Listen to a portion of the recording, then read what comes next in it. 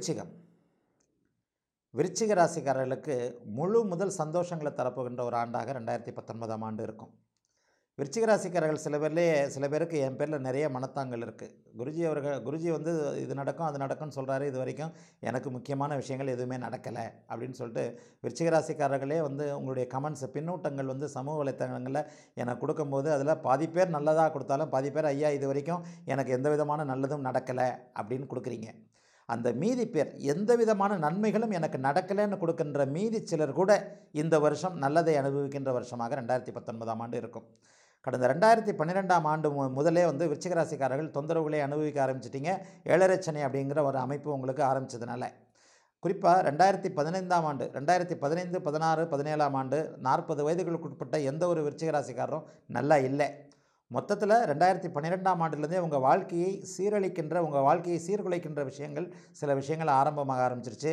விருச்சிக ராசிக்காரர்கள் எல்லாருமே வந்து அவரவர்கள் ஏதேனும் ஒரு வகையில் ஏதாவது ஒரு அமைப்பில் உங்களுக்கு மனதுக்கு பிடித்த ஒரு அமைப்பை பாதிக்கப்பட்டது. வேலை, தொழில், ஒரு உறவினர் பிரிவு, மரணம், இந்த மாதிரியான தரித்திரம் எல்லா விதமான அமைப்புகள் இருந்தது.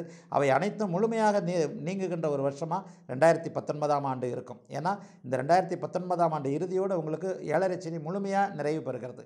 குறிப்பாக அனுஷ நட்சத்திரக்காரங்களும் கேட்டை நட்சத்திரக்காரங்களும் அப்பாடான ஒரு நிம்மதியை அனுபவிக்கின்ற ஒரு வருஷமாக இந்த வருஷம் 2019ஆம் ஆண்டு இருக்கும்.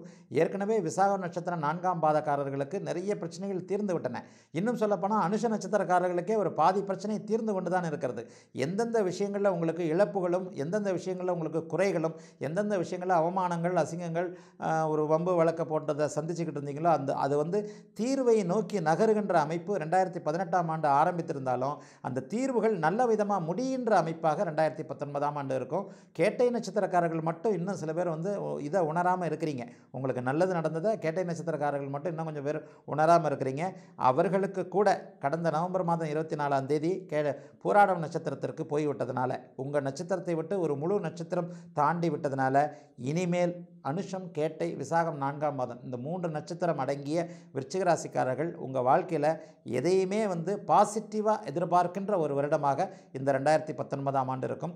கடந்த 5-6 ஆண்டு காலமாக நானும் ராசி பலனில் இந்த மாதிரி விஷயங்களை தான் உங்களை படிப்படியாக சொல்லி விருச்சிக ராசிக்காரர்களை ஒரு முன்னேற்றமான ஒரு நல்ல நிலைமைக்கு ஒரு சின்ன உதவியாக நானும் ராசி பலன்களில் சொல்லிக்கிட்டு வந்திருக்கிறேன்.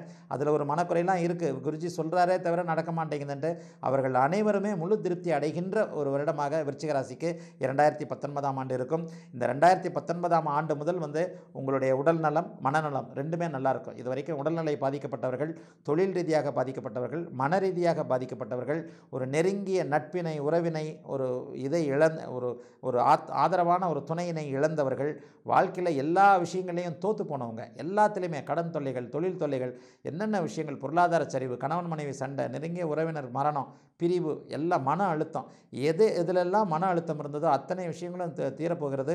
குறிப்பாக சொல்லப்போனால் அத்தனை விருச்சிக ராசிக்காரர்களும் அடுத்த ஒரு 30 வருஷங்களுக்கு நன்றாக இருக்க போகிறீர்கள். அந்த நன்றாக இருக்க போவதற்கான ஆரம்ப முதல் ஆண்டாக இந்த 2019ஆம் ஆண்டு இருக்கும். இந்த 2020ஆம் ஆண்டு ஆரம்பத்திலேயே ஏழரை சனி முழுமையாக விலகுகிறது. 2020ஆம் ஆண்டு ஏழரை சனி முழுமையாக விலகுன்றது போது உங்களுக்கு அத்தனை விஷயங்களும் நல்லவைகள் மட்டுமே நடக்கணும். இப்போ நாளையிலேருந்து நீங்கள் நல்லா இருக்கணும் அப்படின்னு சொன்னால் ராத்திரி 12 மணிக்கு சுவிட்ச் போட்ட மாதிரி எந்த ஒரு விஷயமும் நடந்துட போகிறதில்ல. அதற்கு முன்னதாக சாயும் காலமே சில விஷயங்கள் நல்லபடியாக நடக்கும். அப்படிங்கிறதுனால 2020ஆம் ஆண்டு முதல் நீங்கள் நன்றாக தொழில்துறையில், சொந்த வாழ்க்கையில் இருக்க வேண்டிய அத்தனை அமைப்புகளுடைய ஆரம்ப கட்ட மாற்றங்கள் 2019 உங்களுக்கு ஆரம்பிச்சிடும். குறிப்பாக வருகின்ற மார்ச் மாதத்திற்கு பிறகே உங்களுடைய அத்தனை விஷயங்களையும் எல்லா விதமான நல்ல மாற்றங்கள் இருக்கும்.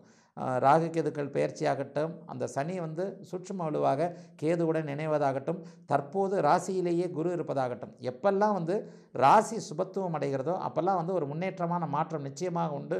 ஒரு மனோதைரியம் உங்களுக்கு உண்டு. 2015, 16ஆம் ஆண்டில் இருந்த மனக்கலக்கம் தற்போது விருச்சிக ராசிக்காரர்களுக்கு இல்லை. அது வந்து இன்னும் அப்படியே படிப்படியாக குறைந்து 2019ஆம் ஆண்டு ஜூலைக்கு பிறகே உங்களுக்கு வந்து எல்லாவற்றிலும் ஒரு வசந்தம் வீசுகின்ற ஒரு நல்ல விதமான மாற்றங்கள் இருக்கின்றதை நீங்கள் உணர முடியும். ஆகவே அதிகமாக உங்களுக்கு ஒன்றும் சொல்ல தேவையில்லை. 2019ஆம் ஆண்டு நல்ல மாற்றங்களை கொடுத்து உங்களுக்கு முன்னேற்றத்திற்கான கதவுகளை திறந்து வைக்கின்ற ஆண்டாக நிச்சயமாக இருக்கும். அடுத்த ஆண்டு ஆரம்பத்திலேயே ஏழரை சனி விருச்சிக ராசிக்காரர்களுக்கு விலக இருக்கிறது. அந்த 7.5 சனி விலக இருக்கின்றதுக்கான முன்னேற்றங்கள் இந்த வருஷமே உங்களுக்கு தெரிய ஆரம்பிக்கும். மிகவும் நல்ல மாற்றத்தையும் முன்னேற்றத்தையும் விருச்சிகராசிக்காரர்கள் அனுபவிக்க இருக்கிறீர்கள். உங்களுக்கு குறையில்லாத ஒரு ஆண்டாக 2019ஆம் ஆண்டு இருக்கும்.